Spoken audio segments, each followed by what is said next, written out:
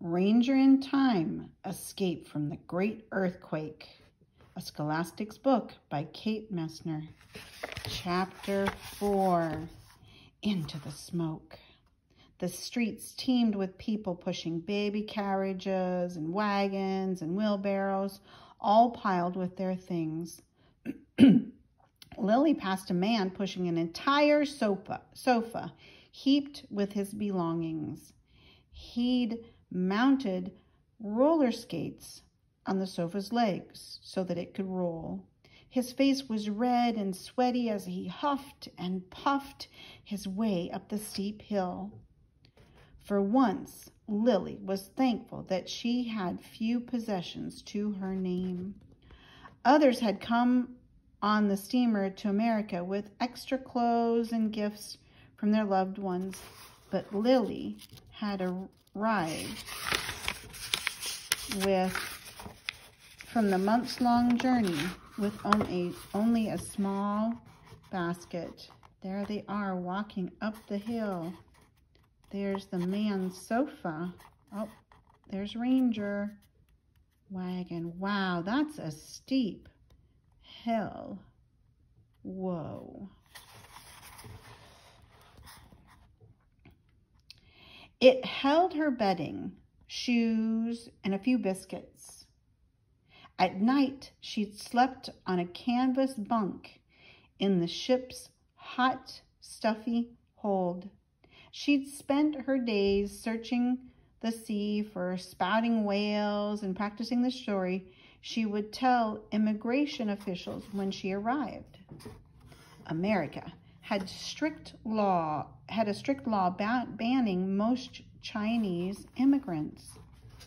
Lily's family had sent her with phony papers that said she was the child of a merchant, so she was allowed to come.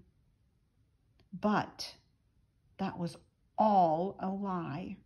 Her parents had sold her as a servant.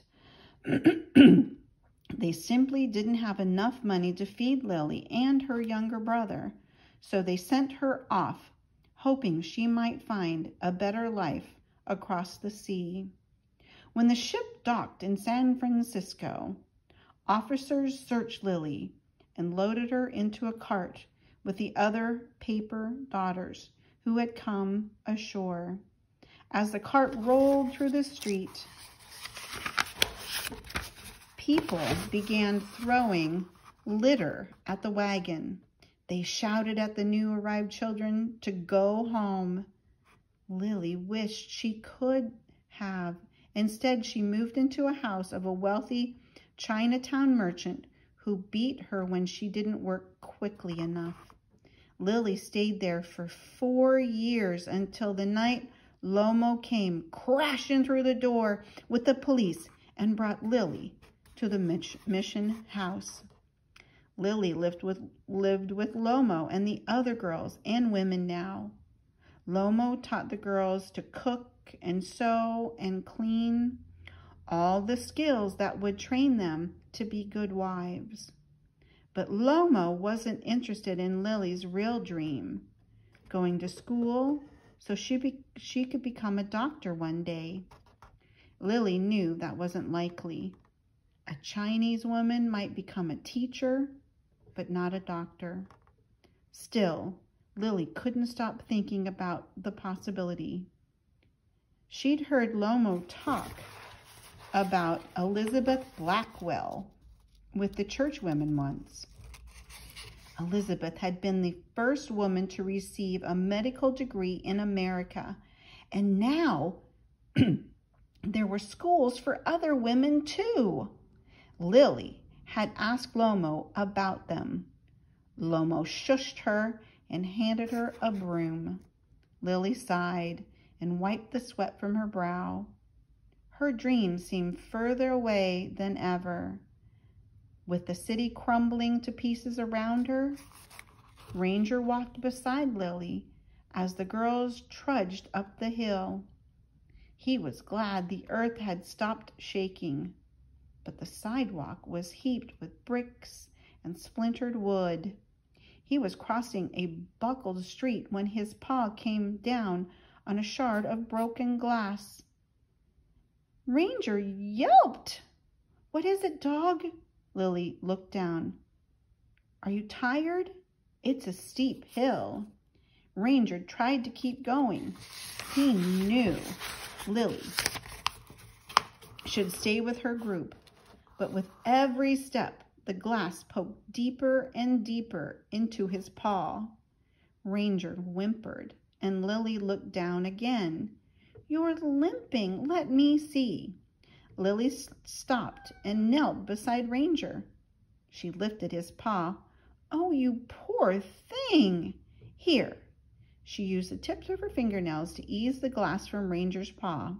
"It's out now," Lily said, "but it might still be hard for you to walk. I'll carry you."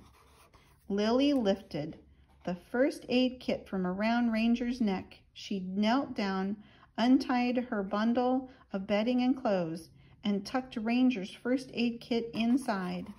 Then she stood ready to catch up with the others, but Lomo and the girls were gone. Lily couldn't spot anyone she knew in the crowd surging up the hill. "It's all right. We'll find them. We won't be on our own for long," Lily said the words aloud, trying to convince herself. Lomo had told Lily the cruel merchant would try to steal her back if she ever left the house alone. Lily's heart raced. As she started up the hill again, a frantic, frightening voice rose out of the crowd. "Father! Father!" Lily searched the crowd and gasped. "May!" She shouted and held her hand high so the other girl could see her. May Wang was the daughter of a Chinese grocer. When Lily had been a servant, she'd rarely left the house, but one time she'd been sent to the Wang's market for vegetables when her master was ill. She'd met May that day and watched for her out the window ever since. Lily always envied May, who passed by in the morning with her arms full of school books. May was one of the few girls who went to the Chinese primary school. Her parents believed that girls should be educated as well as boys. So May went along with her little brother Lee. But today, May was alone. She ran to Lily. "Father left with Mother to try and find a cart because she couldn't walk through this mess with her bound feet. He told me to meet them at the Van Ness, but my brother ran back into the shop for water and..." May swallowed hard and took a gasping breath. "The roof collapsed. I called for little brother, but he didn't answer. I have to find Father." Lily stood up tall and looked over the pulsing crowd. Even if May's father was close, they'd never find them in the mob. He couldn't help, but Lily could. She'd left Gum Gum behind. But that wouldn't happen again. It couldn't happen. Not to May's little brother. "I'll go back with you," Lily said, grabbing May's hand. "We'll find him. Come on." They turned and hurried down the block. Ranger hesitated. The air was thick with dust and smoke and fear. That wasn't where the other girls from the house had gone. It didn't feel safe. But Ranger felt an unmistakable tug. With Lily was where he needed to be. So he bounded off after her down the hill.